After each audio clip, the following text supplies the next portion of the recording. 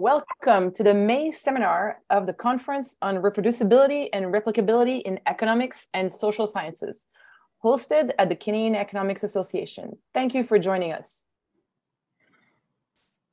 The Conference on Reproducibility and Replicability in Economics and the Social Sciences is a series of discussions by specialists and practitioners on the topics of reproducibility, replicability, and transparency. This is the 9th session. If you missed any of the previous sessions, we've posted them on YouTube. The link is on our website. Our panels discuss educational and procedural barriers slowing down adoption, whether journals or institutions or funders should be the verifiers of reproducibility, whether and how scientists' work can be made to be reproducible at every stage of the research process, including at the inception and data collection stage, and implications for the training of undergraduate and graduate students. My name is Marie Connolly, and I'm today's moderator, member of the organizing committee of CRRESS, along with Ian Schmutt, and the PIs of this project, Lars Veluber, who's here today, and Alexander Michuda. I am also the data editor of the Canadian Journal of Economics, the Vice Dean of Research at UQAM, and the topic we are discussing today is important to me as a researcher, as a Vice Dean of Research, and as an applicant to funds at SSHRC and other funding agencies. Before we start, for those of you not familiar with the terms and context of reproducibility, in this webinar series, we focus on computational reproducibility, the ability to regenerate the figures and tables in a paper with the same code, and, especially important in today's session, the same and possibly confidential data.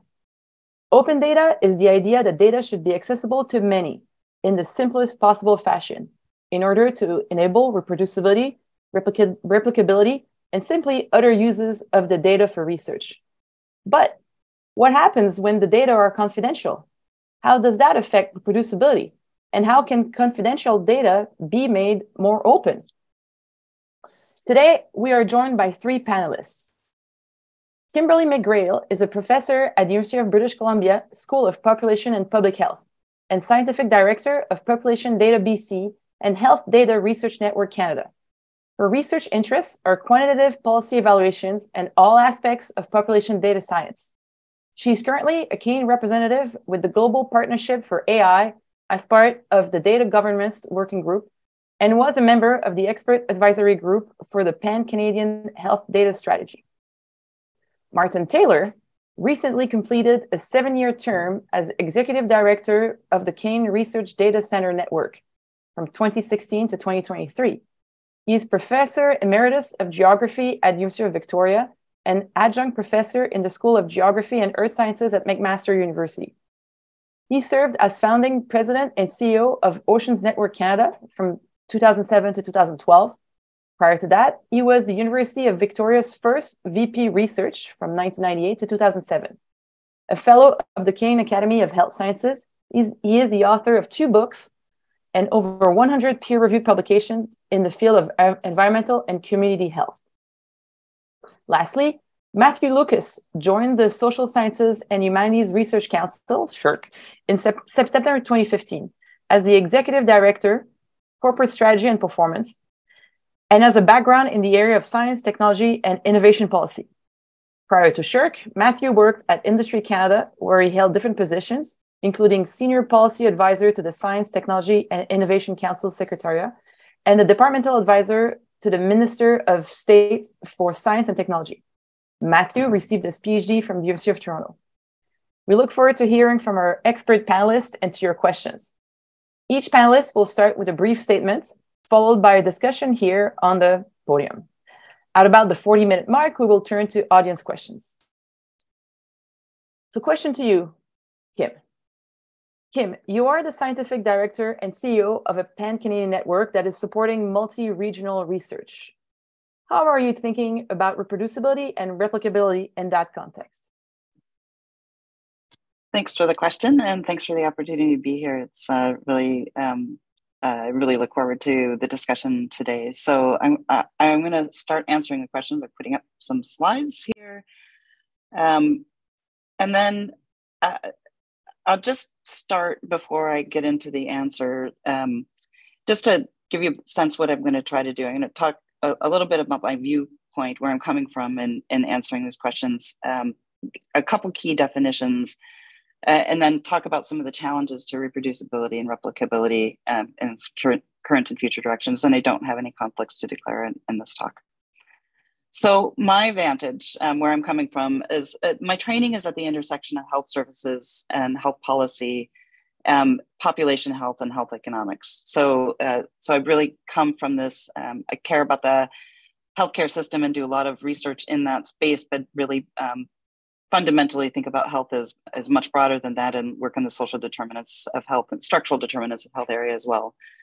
Health Data Research Network Canada, for which I am scientific director and CEO, is supporting multi-regional research that addresses health and health equity. And the multi-regional piece of that is really quite important to thinking about how we even contemplate reproducibility and replicability, because of course we know that in Canada, healthcare services and social services are delivered at the provincial and territorial level for the most part. And so we have a challenge of consistent and comparable data when they are coming from those routinely collected data systems. My focus has generally been on multiple data linkages and creative use of data. So not just using the fields that are there, but actually trying to extrapolate beyond those. And I'll touch on that in a little bit, because that actually has quite an important implication for reproducibility and replicability as well. And of course, what we're studying are complex systems. So there's lots of variables that go into models. There's many relationships. Sometimes we don't have the right measure or the right data to get to a concept we're interested in. There is context that's very important. And of course, in complex systems, one of the things that we think about is that they're dynamic. So there's changes in those complex systems over time. And all of that just leads to really the importance of analysis, but the importance of really sophisticated methods and conceptual clarity that go into the development of the data that would be used by those methods. So just a couple things on definitions. This is the slide I actually quite like to talk about reproducibility and replicability. And really what this does is just maybe this is because I have training in epidemiology and everything boils down to a 2x2 table. But this just really talks about whether you're talking about the same data or different data, and whether using the same analysis or a different analysis. So when we're reproducing, it's can I or somebody else use the same data and same analysis that I used and get the same results. Replicability is when we then try to use different data, but the same approach. And can we actually replicate some findings from a particular area?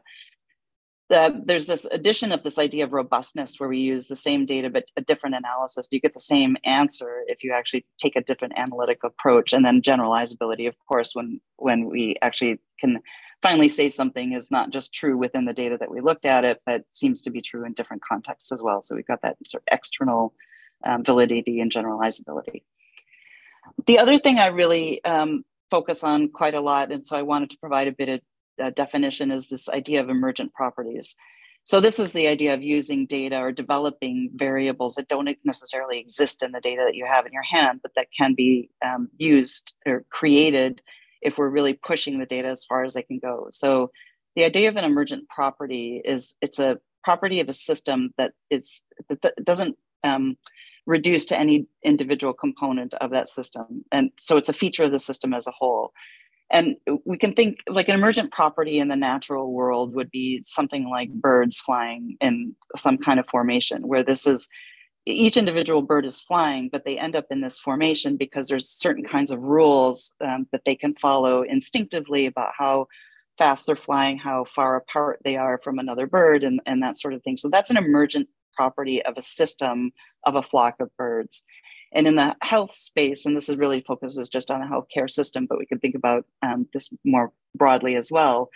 Emergent properties are often the things that we would think about measuring in terms of health system performance. So emergent properties of quality and safety and efficiency and efficacy, equity, and so on. And so this is really what I'm quite interested in. And it means that we're actually developing new kinds of conceptual understanding from routine data. And this is why it gets to this point of being really quite important for replicability, because it means that we're doing things that really need to be explained very carefully, clearly written down either in code and or prose, so that somebody else could actually pick up that work and try to do something similar. So I'll just go quickly through the ways within our network, HDR in Canada, that we're trying to respond, both identify the challenges here and then respond to those challenges. And maybe I should just underline that maybe it's quite obvious from what I've said already, but the data that we're talking about are highly confidential and really can't be deposited into open data repositories because they don't belong to the researcher. We don't do primary data collection when we're talking about routinely collected data. These data belong to health systems and social systems. They're governed in very particular ways. So other people can get access to the same data that we've used, and we can provide clear ways of doing that, but they're not going to be deposited into a place that you can just download freely and carry on merrily from that. So because we're talking about sensitive and private data, part of how we can respond to these challenges is by really applying the FAIR principles, so we can make data findable, accessible, interoperable, and reusable. And the FAIR principles, of course, are about making sure that findable, as in you know what I've done, you know where you can get the data. They're accessible, not because you can download it, but there's a clear application process and some notion of how you would go about getting the same data set that I used in the study that I did, that sort of thing. The other important thing here, I think, is really clear metadata and analytic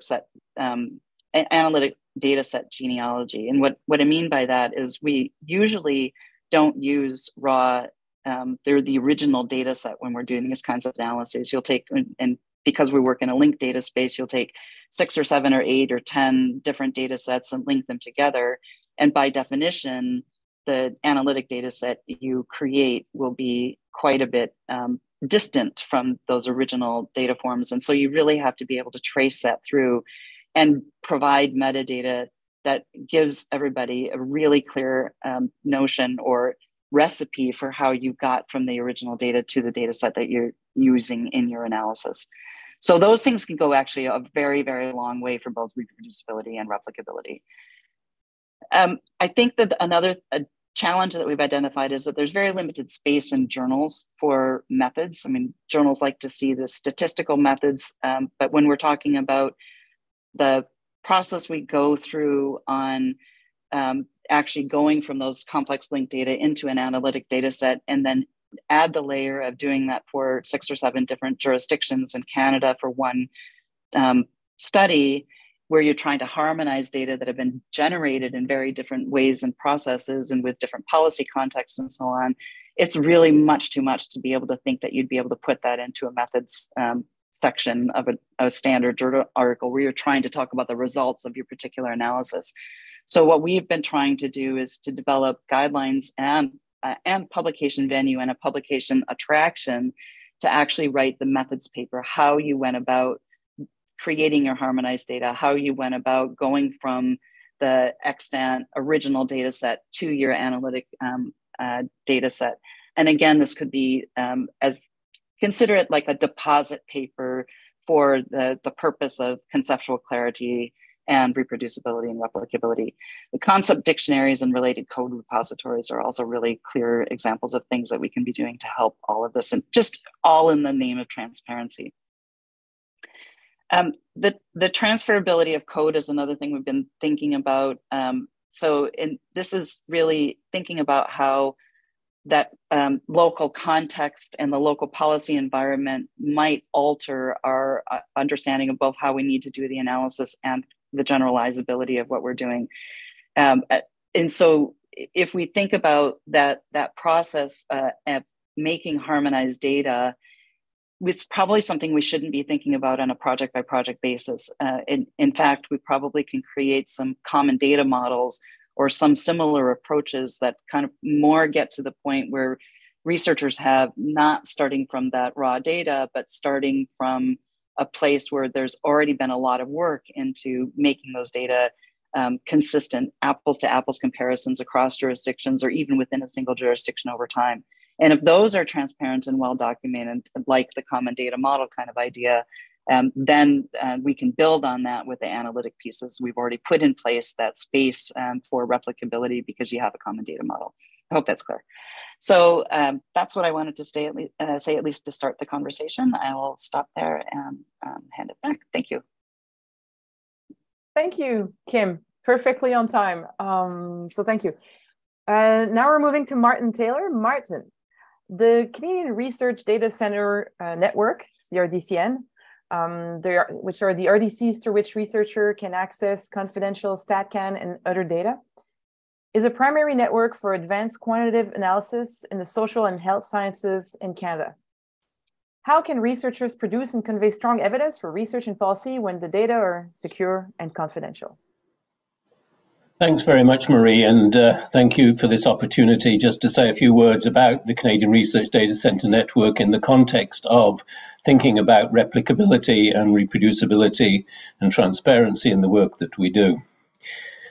Just a few words then at the outset about the Research Data Centre Network. It's best thought of in many ways as a bridge, I think, between two deep reservoirs. A reservoir of the breadth and depth of the microdata that's available primarily through Statistics Canada, and the breadth and depth of the reservoir of over now 2,400 researchers who over 20 years now have been actively using these data.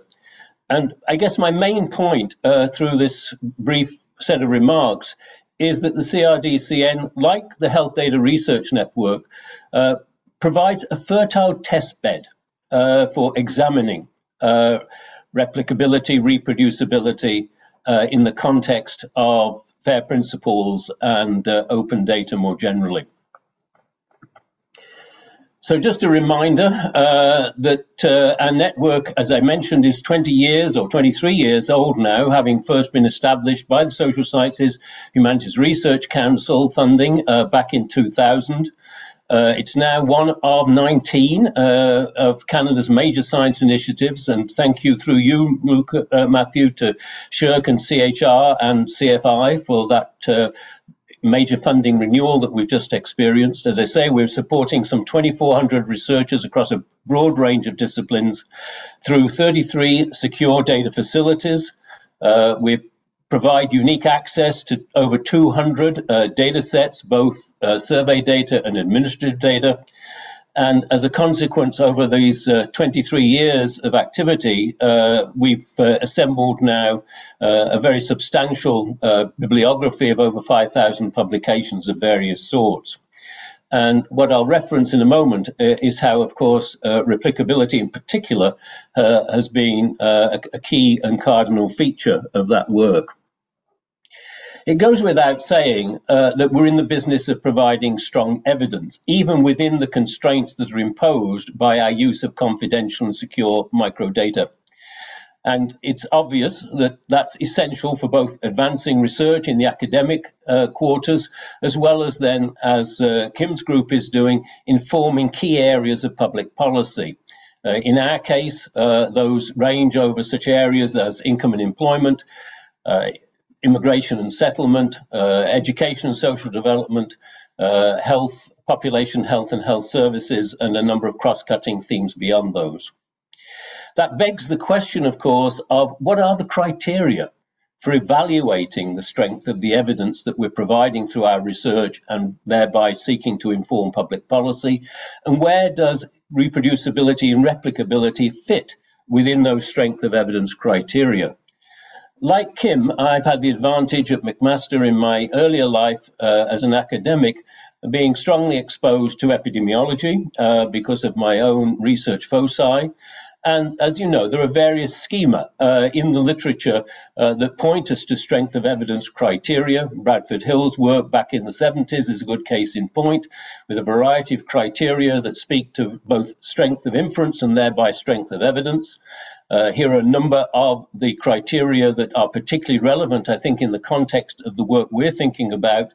And notice how replicability and reproducibility is key within that list of those kinds of criteria. And I don't need to pause here, I don't think, because Kim, in a different 2x2 table, has demonstrated exactly what this is saying, namely drawing particularly on Peng's work, I think, back in the 2011, the distinctions to be drawn between replicability, reproducibility, and robustness. So I won't repeat what Kim has so clearly already stated in that regard. So how is it then that this network, the Canadian Research Data Centre Network, is a fertile testbed for producing strong evidence? Well, just let's think about some of the key characteristics of the network. It provides unique access to the survey and administrative microdata. So by definition then, of course, we're dealing with de-identified individual records. And that takes us away from the intrinsic frailties and vagaries of aggregate data and the various inferential flaws and fallacies that can arise as a consequence.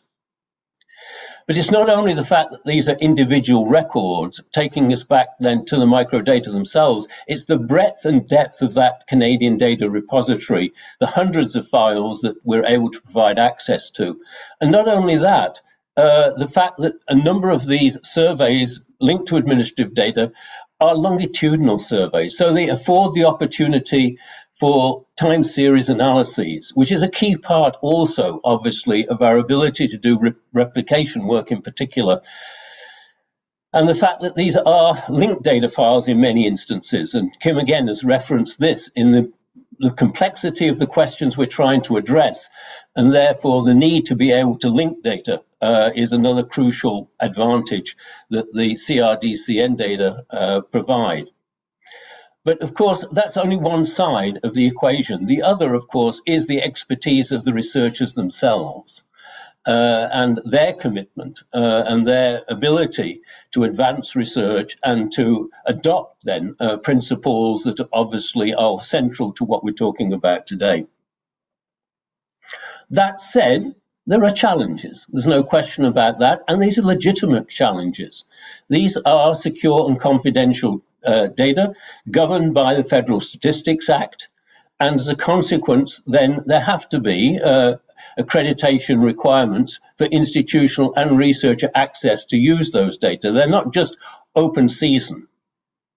That said, let's not overstate how restrictive those access criteria are when you consider that there are now 42 partner and affiliate universities across the country who have access to these data through the network, and as I said earlier, over 2,400 researchers. So as significant as these accreditation access criteria are, obviously, as a lot of people and a lot of expertise that's nevertheless taking advantage of this opportunity. There are some restrictions on reusing code in a number of ways that Kim has already alluded to. And these are ones that clearly we are seeking to address very directly to reduce those restrictions and therefore enable replicability and reproducibility analyses. Arguably, I think, and I'll come to this in just a moment, what we are supporting in terms of the work that the network is involved in is best suited probably to assess replication and robustness and extending previous studies. As I'll mention, reproducibility is even more of a challenge. The institutional context, and I'm not going to take much time here because time is short, and I'm sure Matthew is going to speak to this in any case. There's a larger context within which all of this situates, particularly in our case, because of our strong partnership with Statistics Canada, is the federal data strategy, the Tri-Council Research Data Management Policy Guidelines, obviously, and as, again, Kim has mentioned already, the FAIR principles.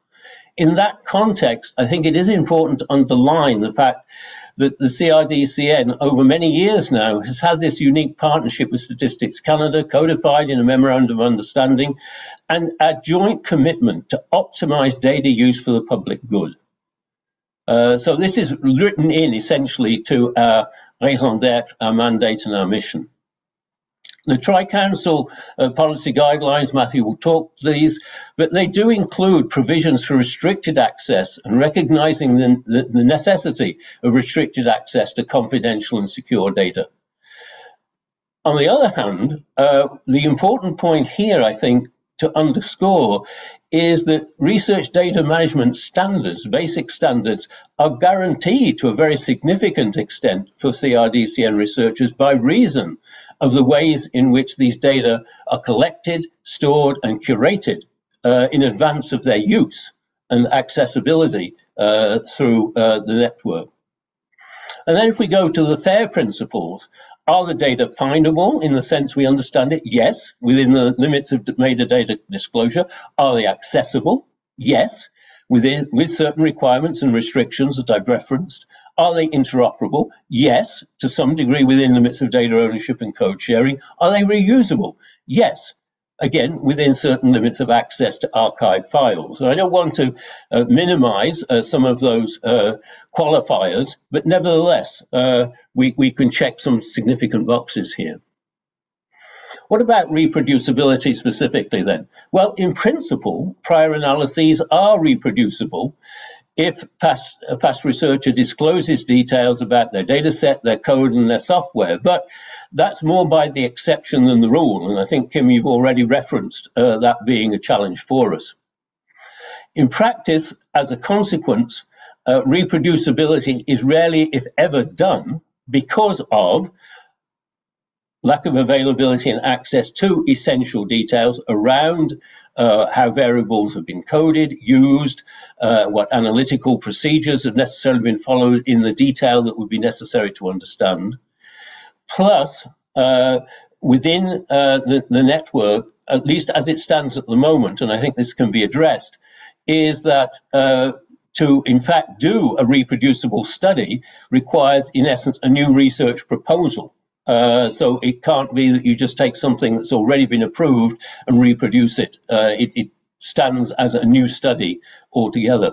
And again, Kim's referenced this, that to some degree one can argue that there have been historically, maybe less so currently, disincentives, at least in the social science community, by reason of journal policies and maybe even university policies with regard to recognizing the importance of this kind of work and giving space for it in publications and recognition for it in terms of peer review within the university context for career progress and merit and whatever. As a consequence, a bottom line here, and I stand to be corrected, but I don't see, and my co-workers here show no related entries in the CRDCN bibliography, as big as it is, that would qualify as truly reproducible studies or reproducibility studies in the way that we would understand it. On the other hand, replicability, the history is replete with many examples, whether they are replications and extensions of previous studies or otherwise. So journals here do encourage extensions, no question, and the CRDCN bibliography is a good resource for finding work that's previously been conducted using the same or similar data. A good example that we often quote is the self-sufficiency project analysis by the Riddells, first published in 2014 and then revisited in a 2020 paper in the Journal of Labour Economics. And this was a replication study incorporating information about impacts of changes in policies on incentives to leave welfare and return to the workforce, where the later study overturned many findings of the initial study. And the other point I want to make here is that in our recent international peer review that was part of our federal funding renewal application, the international peer review panel singled out the scientific excellence of the work that we have produced over the years, not simply for me to boast about it, but rather because a significant piece of the strength of that and the scientific excellence of that work was seen to be the way in which later studies had built on earlier studies to advance the research by reason of the fact that replicability work was possible. All of that said, there's a lot of work still to be done, as again Kim has indicated in her own context. Yes, the CRDCN is certainly a fertile testbed for replicability and reproducibility studies, but there are certainly significant ways forward to enhance opportunities. the creation of structural files to check code consistency without requiring necessarily the clearance that currently is required to do that. Updates to metadata and public-facing documentation using software like Collectica, for example. Very importantly for us is the implementation of remote access to data, which we see as an avenue to growth in terms of not only ease of access to the data themselves, but also bringing new researchers into the system. And then as part of that same transition, centralized access to data and software, which will enable, I think, us, particularly as a central staff team, to be more proactively involved in enhancing and advancing a number of the ways in which these opportunities for replicability studies and possibly reproducibility studies can be advanced. And then finally, CRDCN initiatives that are specific to advancing activity here. We've had a committee on replicability and reproducibility. We are now developing relevant training related to these issues within secure data environments. There was a replication workshop in 2022, which included an RDC component. And all of that to say that we are in the business of incentivizing and enabling a research culture to engage in this type of analysis. So with that, Marie, thank you. I will end there, and in so doing acknowledge my colleague Grant Gibson, our Assistant Research Program Director, who's worked closely with me as we have thought through some of these issues as they apply to our network. So Marie, thank you. Thank you. Thank you very much, Martin, for those comments. So now it's time for Matthew Lucas. Matthew, Canada's research funding agencies adopted a research data management policy in 2021 to strengthen research excellence. So my question is, where are we at in the implementation of that policy? And considering that it is not an open data policy, how does it contribute to promoting reproducible research practices? Thanks for the question, Marie, and thanks to you and Lars for the invitation to take part today. Really pleased to be sharing the virtual stage as it is with Kimberly and Martin, and to be given the chance to talk and think more deeply around how our policy has some implications for reproducibility. Just going to share my slides here.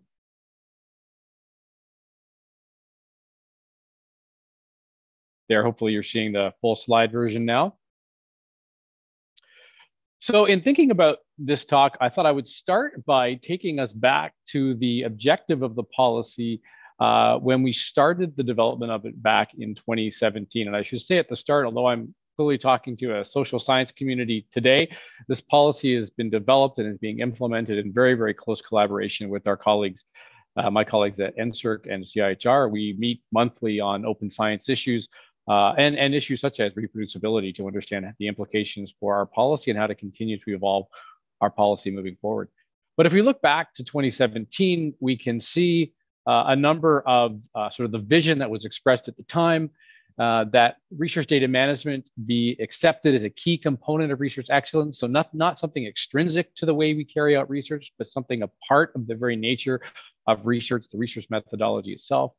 The researchers are equipped and ready to engage in international research collaboration. I'll speak in a moment about the evolution of research data management policies around the world that have implications for our researchers and stress the need that for our researchers to be well equipped, trained to collaborate effectively and live up to some of the requirements that other agencies have.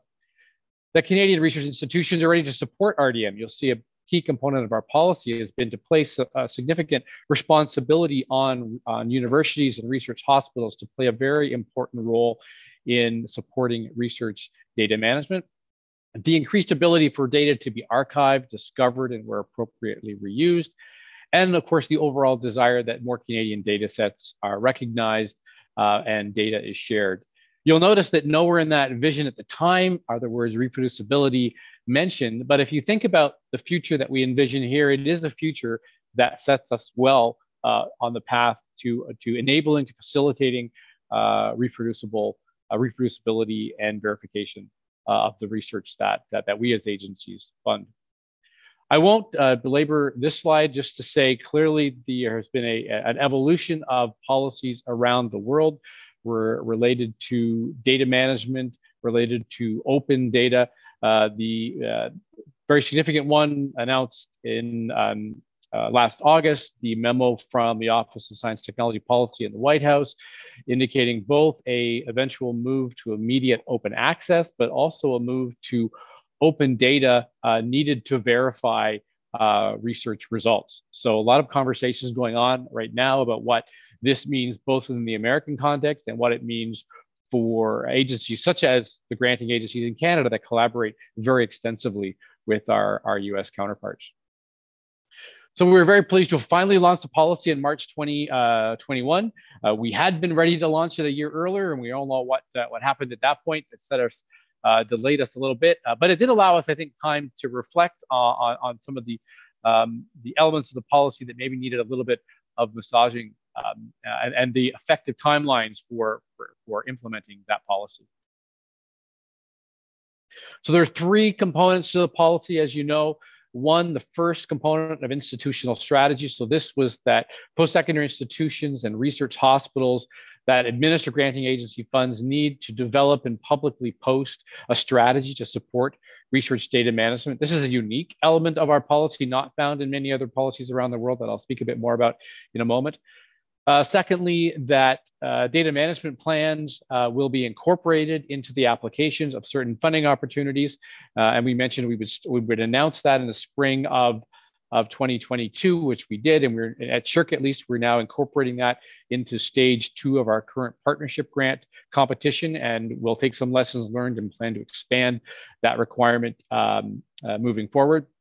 And then finally, the third component of data deposit, which is very clearly linked to the issue of reproducibility, that grant recipients deposit the digital data and code related to the final research outputs in a trusted repository. And we didn't set a timeline for when that requirement would come into effect, knowing that the ecosystem was still evolving at the time. The Digital Research Alliance of Canada had not yet been fully put in place, and the structures weren't necessarily there to support this requirement, but we feel now is the time that we're ready to start consultations and engagement to talk more broadly across the community about how to bring that into effect. So just thinking, first of all, about the institutional strategy element, and why did we include this in our policy?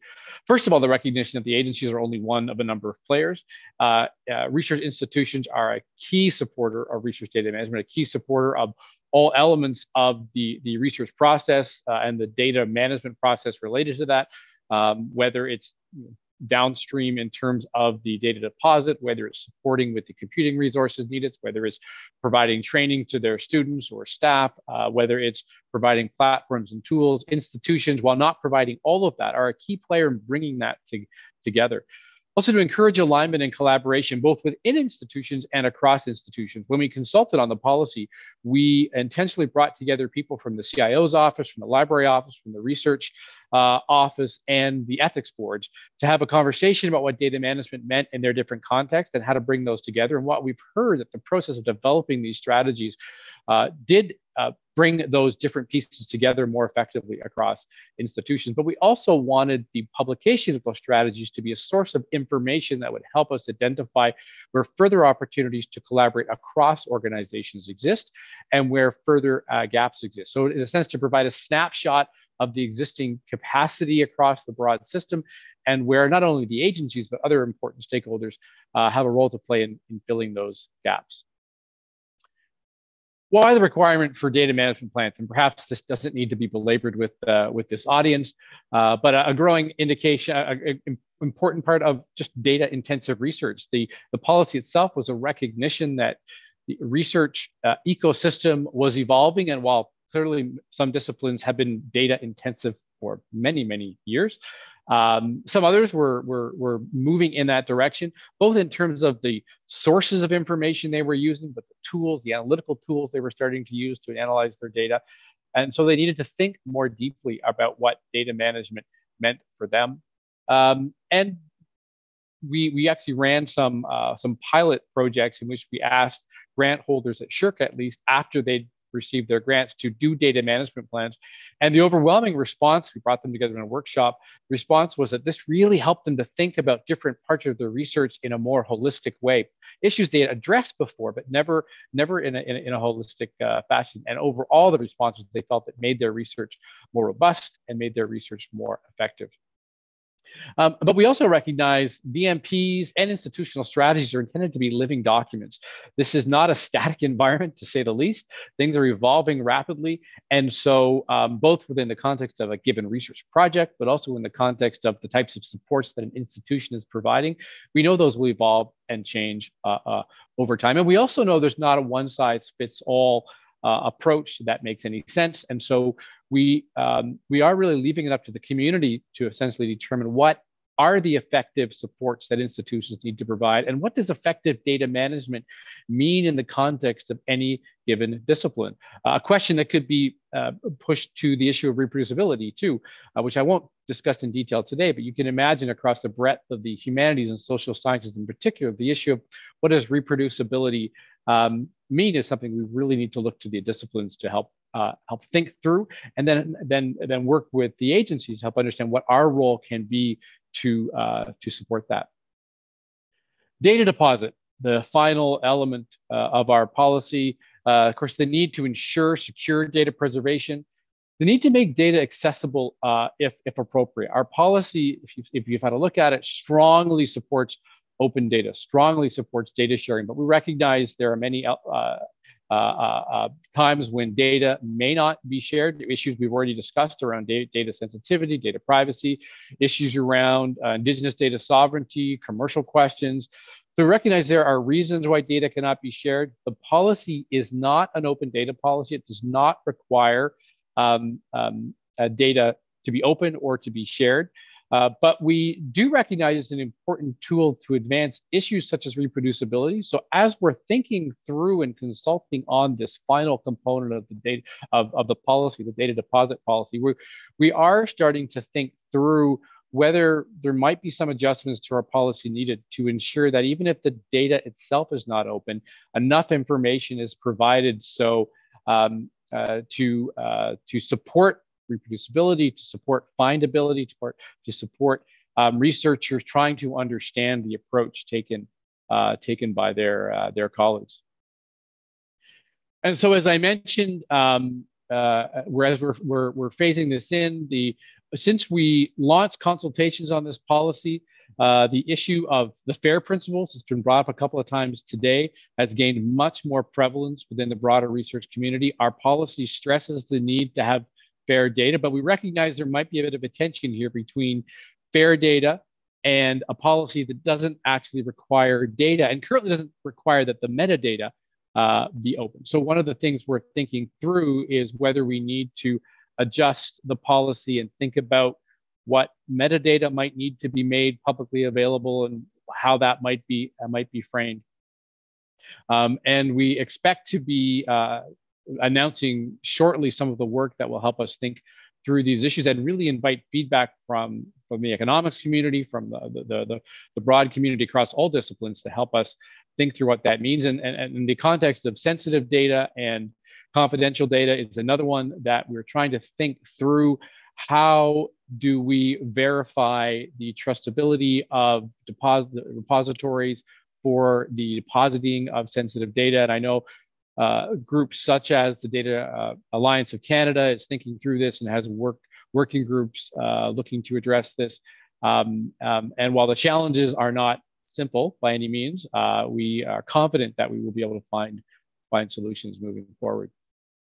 So as I mentioned, thinking about requiring the openness of metadata and how do we address the interoperability issue across a wide range of disciplines, monitoring and compliance, both from the agency's point of view, but also allowing researchers to monitor, and maybe I shouldn't use the word monitor here, but to know what data is available, what their colleagues are doing and are sharing. And so we've actually been part of conversations around a national PID strategy, so a national strategy to embed persistent identifiers in some elements of research, whether that's publications or data sets, to allow data to be found and linked together. Responsible research assessment. This also affects the way we think about how we both assess research and assess applications for research. And so we're thinking through at the agencies, across all three agencies working together on this, how we need to perhaps rethink some elements of the assessment process to take into account definitely how data is managed and how data is shared, and also to encourage some of the culture shift that's required in some disciplines, by all means, not all disciplines, to encourage openness wherever ever possible.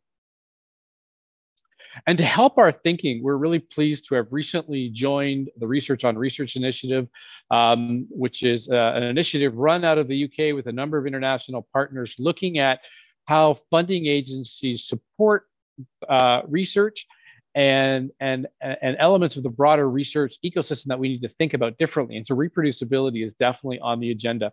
SSHRC and CIHR are both partners of this institute now. We're collaborating closely with NSERC on this as well. And we were pleased to be participating in the Meta Science Conference recently in Washington, D.C., where I was really pleased to meet Lars for the first time, and where the conversation around reproducibility and replicability was very much on the agenda. And we're hoping actually perhaps to bring some of these discussions in a higher level to Canada as well in the near future. So stay tuned for that. Some resources that we at the agencies have put into place here. We at SSHRC have developed some connection grants. Please look at our website, and it is disciplinary agnostic. We just want to support disciplines or institutions that are thinking about data management, and certainly reproducibility in the context of data management is something that could be considered here. And there's a number of other tools that the agencies have produced. You can find all of this on our website, although also I'll be happy to answer any questions about that. And with that, thank you very much for your attention. Thank you, Matthew. Very interesting, and very interesting from all of you. I'd like to thank all the panelists for your thought-provoking and interesting material. So I will now open up the webinar to questions. So please enter any further questions you have in the Q&A. We welcome further queries to a particular panelist or just broader questions directed to one or more panelists. Lars will be monitoring the Q&A for questions, and I believe we have one to start.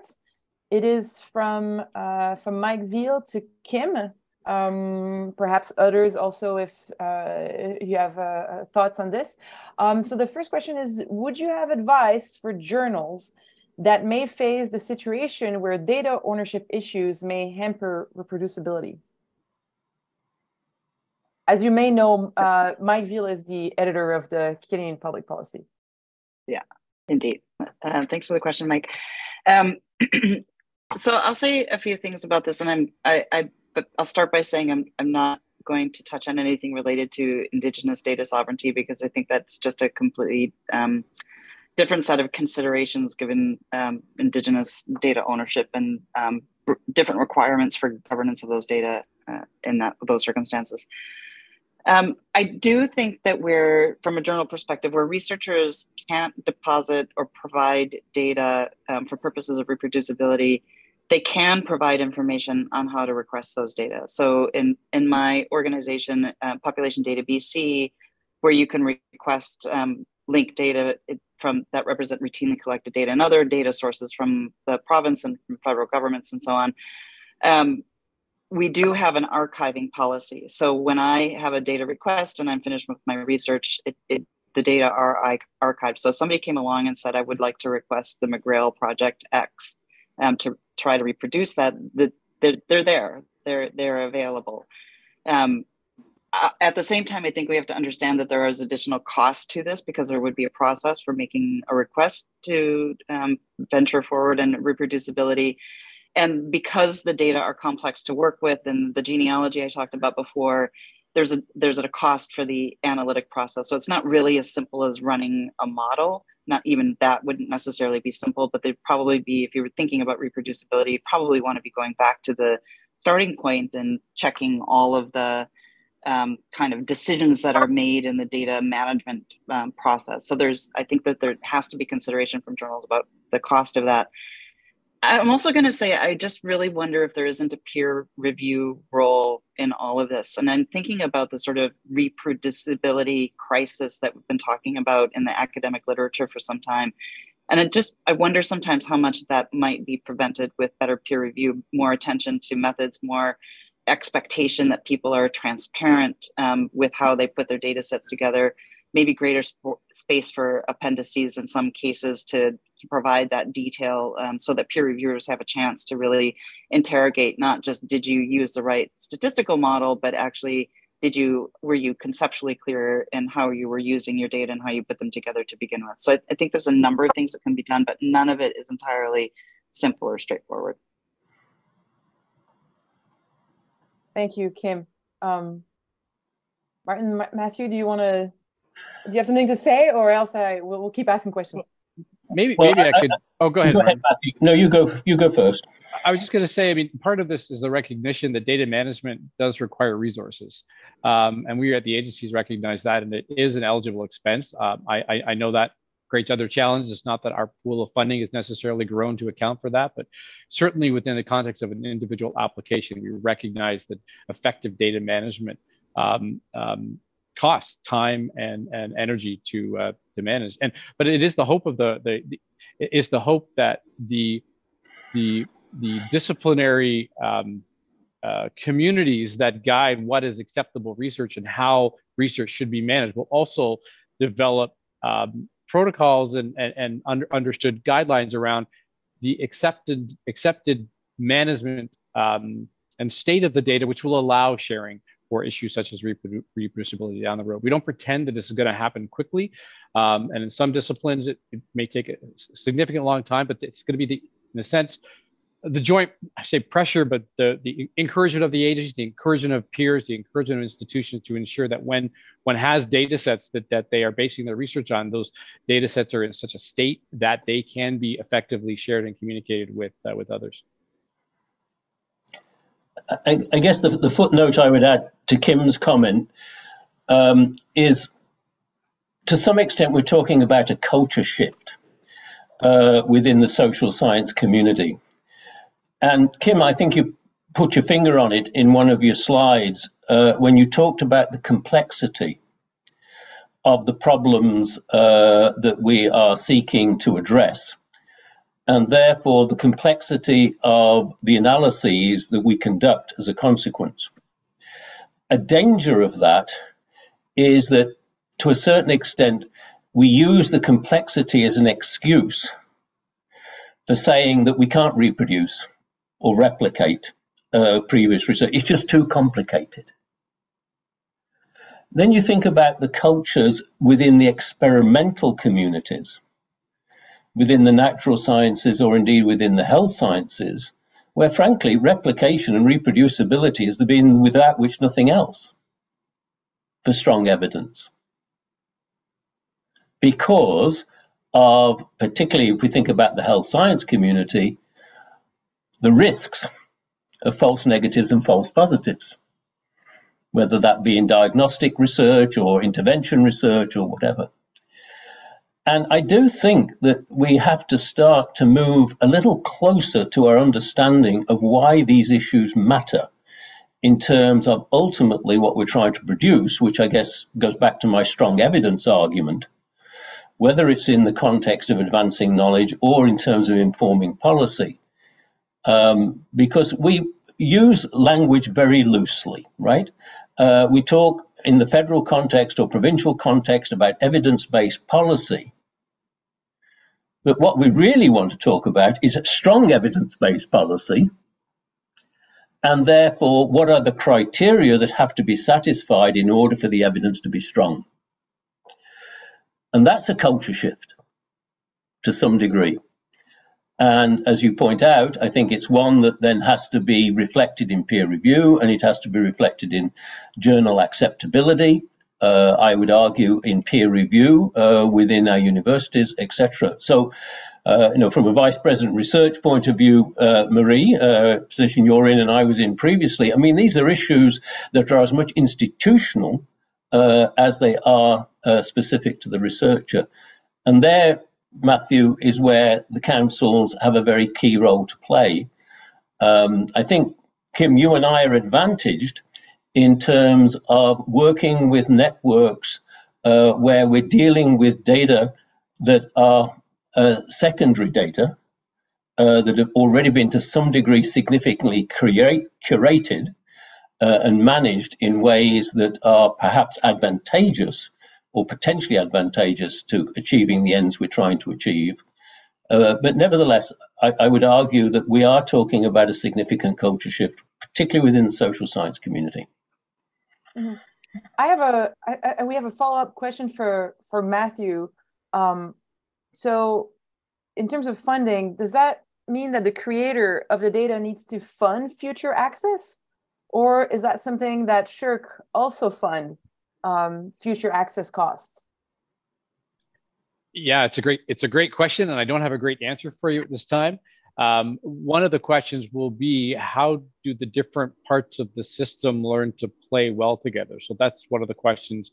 We're working very close with the Digital Research Alliance of Canada, for example, but other players as well that have storage responsibilities, that have curation responsibilities.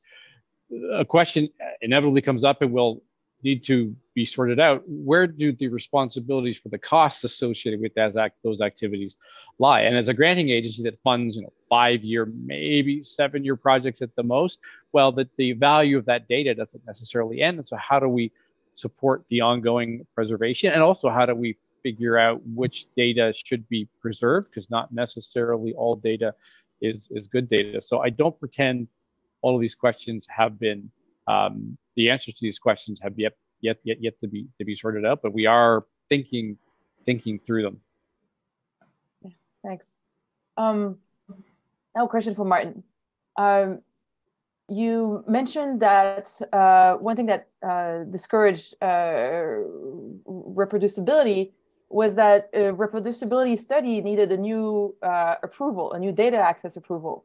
Mm-hmm. So this seems to me that there would be scope for streamlining because the original study was approved. And so there seems like there should be a way to work within that to ask for special access only for the purposes of reproducing the previous findings. So. Exactly that. And as you know, Marie, you're sufficiently familiar with the network to know that there are ongoing discussions with Statistics Canada, especially with regard to what are legitimate and reasonable requirements as opposed to those that go beyond. And let me use that point to make a little bit of a segue because, and again, Matthew, you alluded to this, what's happening in the international community? And in what lessons can and should Canadian agencies, particularly in our case, Statistics Canada, working with us and with our universities, learn from that international community in terms of best practice, or better practice, perhaps, more rightly stated. And as we know, jurisdictions vary significantly in terms of how they've dealt with a number of the issues around handling secure and confidential data. And so learning lessons as to what is reasonable in striking the balance between what I often describe as the stewardship of data, which is ideal, and the guardianship of data, which is arguably a little less ideal. Where do you strike the balance? And how is that balance being struck by other jurisdictions from whom we can and should be learning and indeed sharing? I know the argument is made that sometimes these are apples and oranges comparisons and the one size doesn't fit all. But nevertheless, I think increasingly engaging, as Matthew, you've alluded to, that international community is a key part of advance. Kim, I don't know whether you have any comments to make on that from a health analysis or research point of view.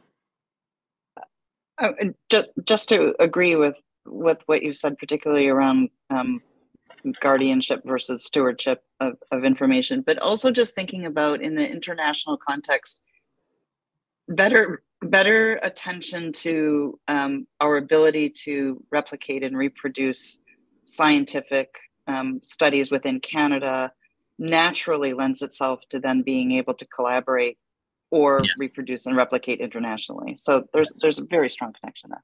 Yep, absolutely. If I could just add, this issue came up at a Canadian Association of Research that I was at a couple of weeks ago.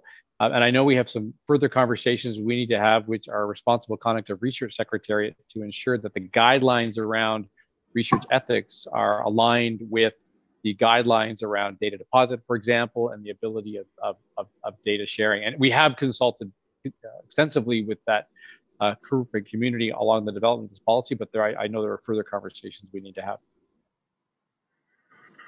Yeah. So I'd like now to go back to something that Kim mentioned very early on. So the deposit papers, information about methodology or data processing, and how is that working in the discipline? And I guess it ties back to what Martin was saying about incentivizing or recognizing the time spent doing work that is not directly publishing a paper, but it is putting out there material that is related to that paper. So I can describe for you briefly what we're trying to work through a process for this. So one of these things is what you just said, is we want to really create a recognition ability for researchers, to encourage them to spend time on doing things that will help reproducibility, replicability, but frankly just helps with transparency too, so people can actually see what you did and how you did it. It also helps to make sure that we're not making everybody start at the bottom of the learning curve every time they do a project. We need to stand on the shoulders of the people who came before us. And so what we've started is a conversation with the group that developed the record statement. The record statement is one of the part of the STROBE sort of reporting guidelines, and it's specifically oriented to routinely collected or secondary data. And so the question is whether there's a possibility of creating a bit of an extension to that, so that that record statement can actually be more attuned to the things, the format and expectations of a paper that would be a paper that identifies a methodology in this area.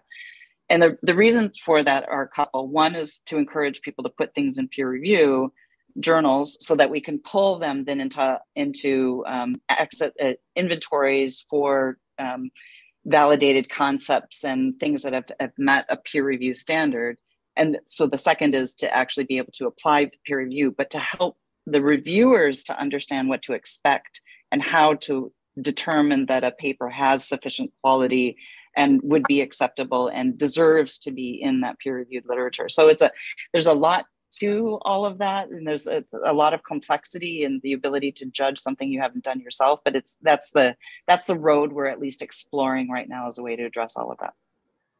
And linked to that, Kim, I think to go back to the question of who pays, both in terms of resources, in terms of capacity of staff, and the funds that are required, that's where those of us who are leading central agencies or central networks, I would say, have a very significant role to play potentially, in the sense that we are in a position, and it is a privileged position, certainly CRDCN is in a privileged position, of drawing operating funding from federal agencies to support significant training activities that are to some degree related to what we're talking about. And so it does not have to necessarily depend entirely on the individual researcher or their institution to take the initiative, but that these central networks funded for some significant amount towards these ends has a critical role to play. And so, again, I think it's an evolution and it's a maturing of our research ecosystem in Canada. And I think the agencies, SSHRC, CHR, NSERC, and CFI all have a key role to play in that. And that's where the initiatives like the Major Science Initiatives Program is a key piece of providing funding that otherwise wouldn't be available to resource some of these activities, and central staff to assist researchers to develop these kinds of approaches to considering stronger evidence, reproducibility, replicability, etc. So there is, I think, a change occurring slowly, but importantly, and HDRN, of course, is part of that as well. Thank you. I'm going to change it a little bit and go to Matthew now. And sort of a straightforward question, but how is the RDM strategy or policy monitored? So, for instance, how do you verify that preprints have data and code deposits associated with it? And is that something that the institution, the universities have to do? Or is that something that is done as part of the grant management process, whether yearly or at the final report stage? One of the reasons we didn't put a timeline on the implementation of that third requirement, because we still need to figure that element out. But first of all, we're not expecting the institutions to monitor the data deposit requirement. We do at the agency, well, each of the agency manages sort of end of grant reporting in a slightly different way. And there's some other work, we can have a whole conversation about how to do that better. But so we do capture some of this information in what at SSHRC we call an achievement report, but that's a very static report at this time, a one snapshot in time report. And I think we need to think, I have a performance team looking more broadly at how we can capture some of this information on a more ongoing basis. But part of the ability to capture this, I think, also will be supported by the development, as I mentioned, of sort of a national strategy around persistent identifiers, where we can gather some of that information rather than just relying on individuals to provide it to us in a rather static way. Now that requires a number of things, perhaps that we enforce a little more rigorously, the need to recognize, in this case, SSHRC as a funder, put down grant numbers and the like. And so that does also involve some of the culture change that we've already been talking about. But there's both the policy elements, the internal capacity of the agency to collect and use this information, but also the broader ecosystem changes, I think, that will allow us to have a better sense moving forward, not only of what data sets are being created, because part of this policy is also to recognize the value in those data sets and the need to use those data sets, but also to monitor the compliance with our policy. Actually, that would lead to a question for Martin. So here we've mentioned new data sets that are created. So obviously, there's a research data management for the source data, but what about for the data that is generated or that is combined in novel ways by the researchers? So it's not necessarily generated by StatCan, but it's using the StatCan data as one part of the analysis. What do you view the role of the CRDCN, for example, in helping in that? You're absolutely right, and that's an area where clearly it's a work very much in early progress, I think, in terms of then providing guidance as to how, I'll call it those secondary metadata information is stored, created, and shared. And again, it goes to some of the training initiatives that are in process with us to enable that kind of understanding to develop across the system. So yes, it isn't just, as you say, the original data and how it is managed, curated, and coded, but how then obviously it is used in particular analyses, particularly as is often the case in linked data situations where the complexities are increased. So developing obviously a mentality and providing training guidelines through us that enable people to understand why it's important to do that and then to share it. And this is where I think building the new network with more centralized access to data and more centralized services being provided through the network over these next several years of our funding becomes a critical part of enabling those initiatives to advance. So thanks, Marie. Thank you. And Kim, perhaps you have also something to add to this with the new data created part? Yeah, I think I mean I think it would be very similar to what Martin said. It's what I was trying to refer to with that data genealogy kind of thing is you start with something, but by the time you get to the point where you're ready to run your actual analysis, it looks very, very different. And when I'm teaching about the use of routinely collected data, I start the class by telling people, even if you never intend to be an analyst yourself, you have to understand the hundreds of decisions that analysts are making on your behalf when they're helping you prep your data, particularly when we're talking about moving from a situation of service encounter, for example, into something that really aggregates that up and summarizes it in a way that makes it ready for you to analyze. So just and those steps are hidden if we don't do the kind of documentation that we've been talking about here. It's really, really important. And the other thing I always say to students is, even if you think you have spent so much time and you understand this so well, 6 months from now, you wouldn't be able to replicate your own study if you don't document it well. That's just the reality of it. That's very true. Okay, well, with that, I would like to thank you all for attending the CRRESS webinar at the Canadian Economics Association annual meetings, Reproducibility, Confidentiality, and Open Data Mandates. And I want to thank our speakers, Kimberly McGrail, Martin Taylor, and Matthew Lucas for presenting, and our audience members for attending and asking questions. Our next session will be on June 27th, 2023, and it's the last one for this academic year. It'll be over Zoom at the regular time of 4:15 Eastern Time. And the topic next time is the integration of reproducibility into social science graduate education. Register, as always, on the website. You can find the address in the chats, and we hope to see you there. Thank you. Thank you. Thanks so much. Thank you. Bye-bye.